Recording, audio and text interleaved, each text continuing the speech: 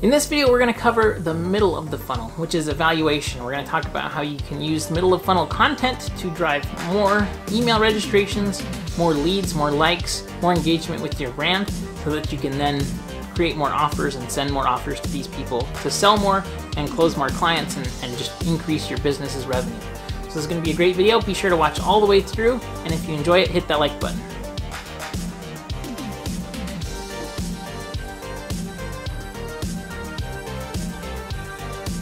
What's up, everybody? My name is Brandon Brashears, and this is the Digital Marketing Madman channel. Thanks so much for watching. If you want to increase your business with digital marketing, then this is the perfect channel for you. I create daily marketing tutorials, and I also vlog about creating my agency and running my business.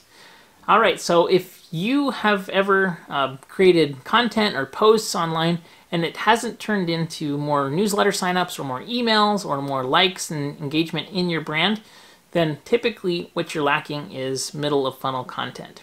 Now, middle of funnel content here, we talked about in the previous video, and if you click on the card up here in the corner, it talks about top of funnel awareness, which is the first stage. Again, we have 3 stages of the funnel. We have awareness, then we have evaluation, and then we have conversion. And here we're talking about evaluation.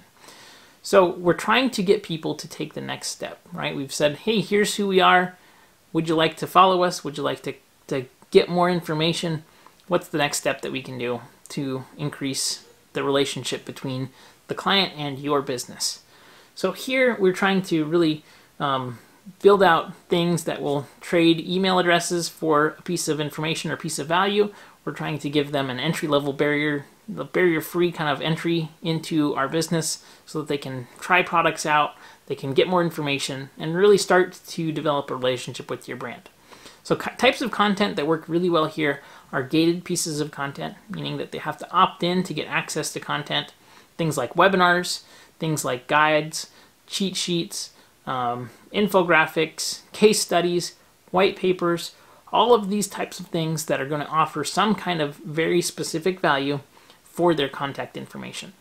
Another thing too is that when people are following your brand and you're putting out content, asking them to like and follow and subscribe, that's really the middle of the stage, middle of funnel content too, where they're developing a relationship with your brand and they're hopefully seeing consistent output of content and beginning to really know who you are and what you're about. I again want to mention how important it is that you are starting with the end in mind. So what is the ultimate offer that you're going to be hopefully getting these new clients or new customers to take? A lot of times they can, if you create content that's not related to the offer, it's not going to help you, and it's not going to help you grow your business. So sometimes I see people that want to go viral, for example.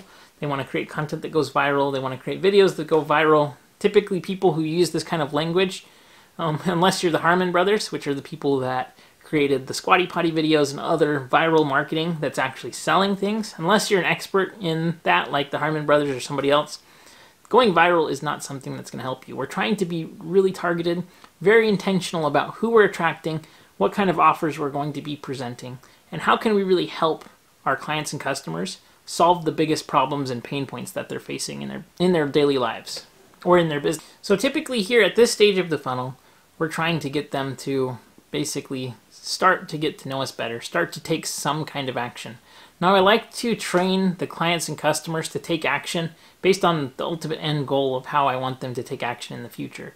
So I'm trying to train people to take a specific action. So if you're going to rely a lot heavily on email marketing, or if you're going to drive people to a social channel, if you want them to engage in some way, I like to really start that process in this evaluation phase.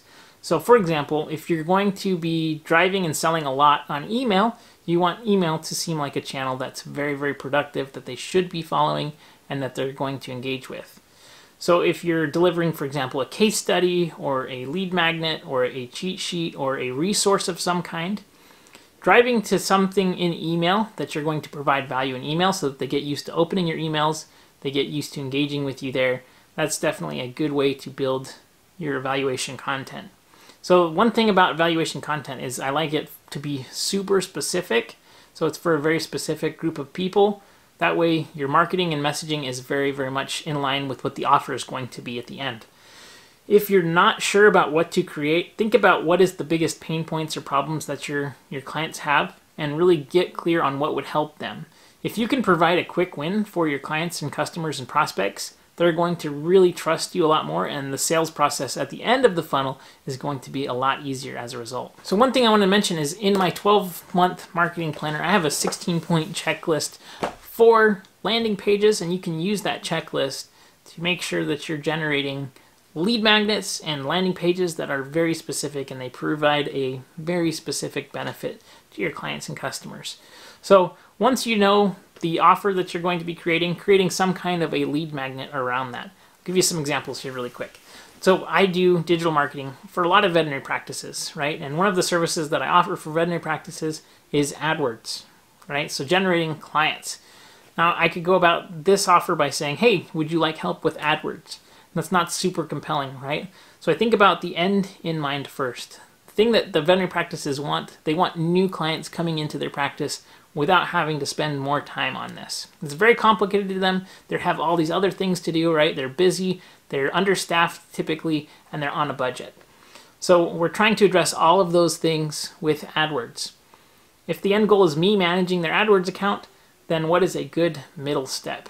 So the awareness content that I have is my podcast, my social media posts, my tutorials, and things like that. My middle of funnel content is the lead magnet. I could create a resource of 5 of the most important AdWords videos that you could watch on how to create and set up your AdWords account, right? So that's super specific and useful. I could talk about 3 settings that is costing them a tremendous amount of money on AdWords, and I could show them why it's so complicated to try to run AdWords on their own and show them how they're losing money. I could talk about specific reports that they need to open and have running so that they know how their ads are doing. I could talk about how to set up conversion pixels, right? I could create these resources and guides that would be a quick win for them. They could get in and within 10 minutes be able to understand, oh man, I'm wasting money because I have automatic placements turned on, and now my AdWords are showing on display ads and search, and there's no rhyme or reason to the AdWords that I have set up, right? That's just one example. What is one thing that you could do that offers immediate value that people would want to give you their contact info in exchange for that thing? And that's really what we need to be thinking about at the middle of the funnel. So now people understand who you are, they understand what you're about, and they understand how you can help, right? And so we're trying to build credibility, we're trying to be dependable and a great resource for your clients and customers so that once you provide them with an offer, they're going to say, hey, this is great, I know these guys, they helped me out so much, they're somebody that I can trust and I want to do business with.